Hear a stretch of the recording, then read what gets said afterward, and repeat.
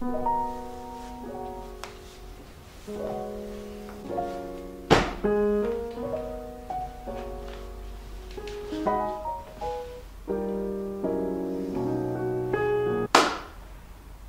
moving.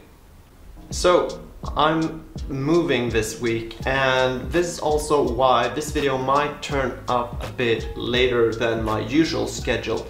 I have tried to schedule a video every Friday now for the last 15 or so weeks, and it has gone pretty good so far, and I would like to keep up that pace and everything, but I think now my life is gonna change a bit, and with that the YouTube channel as well. And I still want to give you quality videos, as I've seen my last videos. I'm much more proud of those videos actually, as I've given the channel a new face, sort of, with this whole a minimalist perspective on collecting and so forth. Now I'm going back to my old hometown, and I'm gonna start working again at my old job temporarily, as the pandemic is still going on, the vaccinations are going out, and yeah, it's just, yeah, you have to have some ice in the stomach right now. And I have finished off my course, my two-year course on 3D visualization, and I'm gonna use those tools eventually, but for now the market is just not there right now. So I'm going back temporarily there to my old work and working on a almost full-time schedule, and that means not much time to make videos. But I still want to make the same type of quality videos, so maybe it won't turn up once a week, but maybe every other week, I would think, if I still want to keep the same quality as I feel that the latest video has had. But hopefully you'll stay here either way and await new videos if you like my content. And yeah, about this moving thing, I can't really grasp that the day is already here, because it's not even 2 years ago that I moved here, and in the beginning I didn't even move to this town where I'm currently in. At first I stayed 4 weeks at the campus site itself and lived in a shared bedroom with another student. But this school education has gone by so fast, and especially in the beginning, the first year has been truly one of the best years in my life.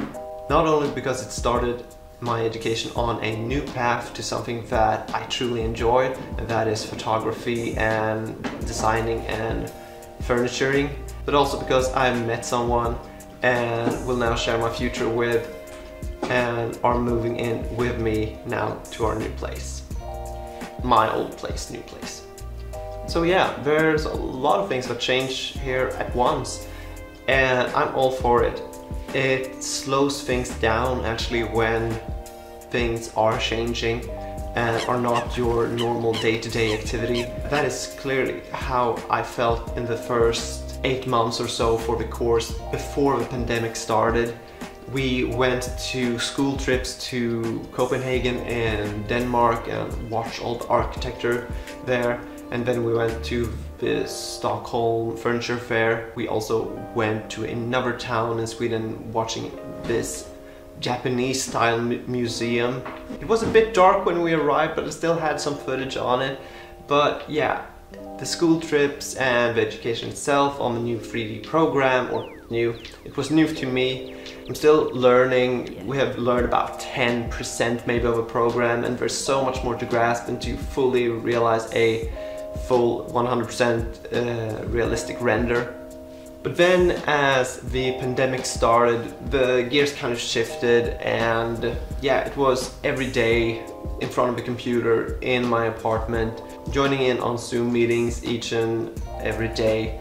And yeah, it was not the same, but eventually it became the new normal, and then the days started to blur together, and basically sometimes I woke up and I didn't even know what day it was. So that truly proves to me that the times when we actually do something different out of a norm, that is when time slows down.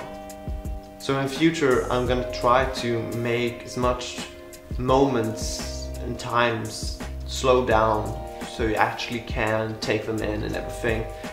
Eventually we're gonna be able to travel again, and I've never been the type of person to actually go on weekend trips or anything, but I think that is going to change now because you've been in this sort of mental cage now. And yeah, there are places that I want to see, like New York, and I want to visit Japan, London. I mean, I have to do that sometime. And if you're going to go forward with other things, those things should be tackled at once, I think.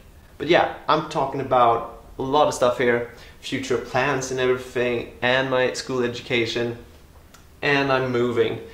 And let me tell you, it has been one heck of a ride.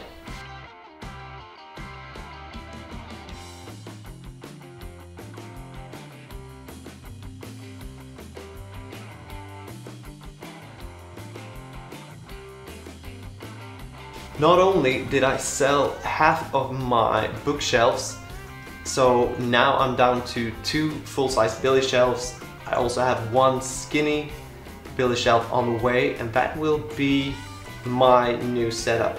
That is pretty much my old setup as I had it in my bedroom before I moved here.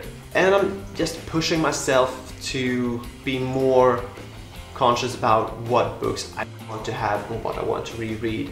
Now time is different for me also because working more time at a full-time job, gotta be less time reading, less time on YouTube and everything, so I have to manage my time at some place and take some time back from things that would have taken up some time.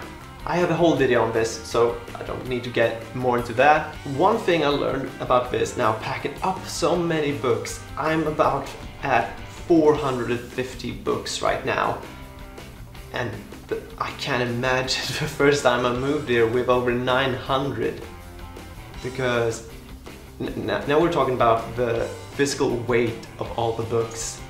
Not only mentally on, oh my god, I have all these books I need to read and everything, but also the physical weight to actually drag them back and forth. You truly do not know the weight of your collection, literally, until you move them all. That is pretty obvious, but still, I urge you to try it once to feel, are they worth their weight? Because I'm starting to feel that no, maybe not, or maybe I need to work out, one or the other. But I did do an experiment before I actually sold those shelves off. I just imagined that I already only had the 2 billy shelves and the 1 slimmer one, which would make up for a total of 15 rows within the 3 or 4 bookshelves that I had.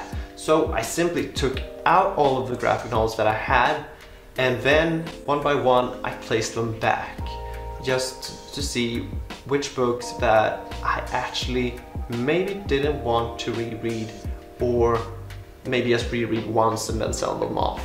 And that actually came out with a few books that I felt that I could get rid of once again.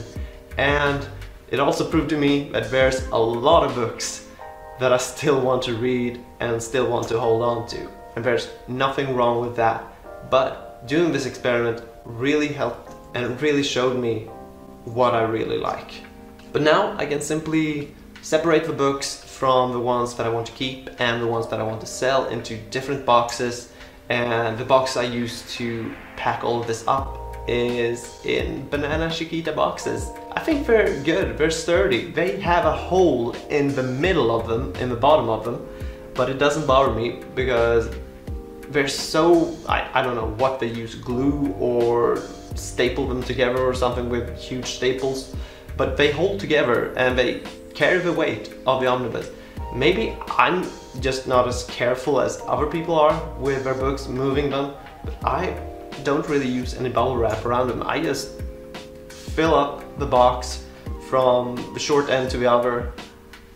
And that's it, because I don't want to move over 60 boxes again. I'm at about 20 boxes right now. And I think it'll be about 30 before I packed all of this up. I left some books here just for background sake. But now, as I'm moving, I feel that I'm much more aware now of the time and space that these books take out, and out of all of it, the weight of the books. So I better wrap this up now, because there's still a lot of things to pack. And for you that are new here, I do have a playlist on a minimalist's view on collecting, where I have several videos on how you can view this hobby. And yeah, I guess I'll see you in the new old place in the next video. So thanks so much for watching. See ya.